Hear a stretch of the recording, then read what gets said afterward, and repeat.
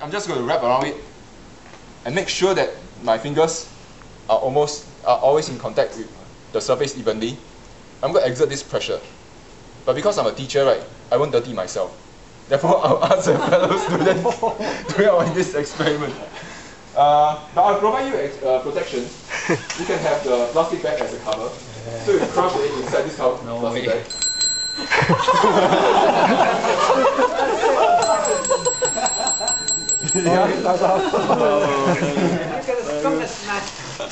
Who wants to try? Ernest? No. Come out. Show, so that everybody can see.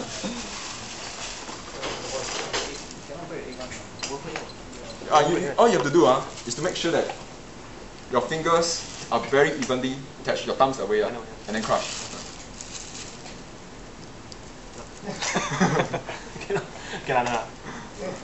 Okay, make sure evenly touching every part and crush. Okay. Are you ready? Come, Jingguan, out. We really cannot be crushed. Oh, strong man lah. Evenly, evenly. Don't use your thumb.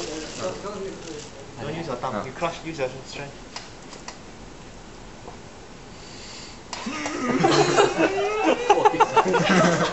Now Eric is the strongest. We're gonna try it. Must be even. Don't use fingertip and press. Purposely, much. Apply pressure evenly.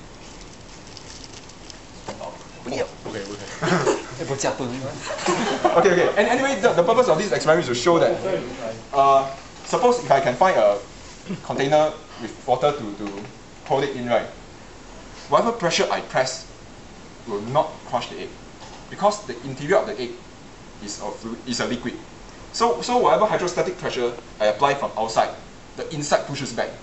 So that is why the eggshell doesn't crack. Yeah. So this experiment just demonstrates that liquids are incompressible as that's why this egg cannot be crushed by using this principle. Yeah. So this is quite different from the air, which can be crushed.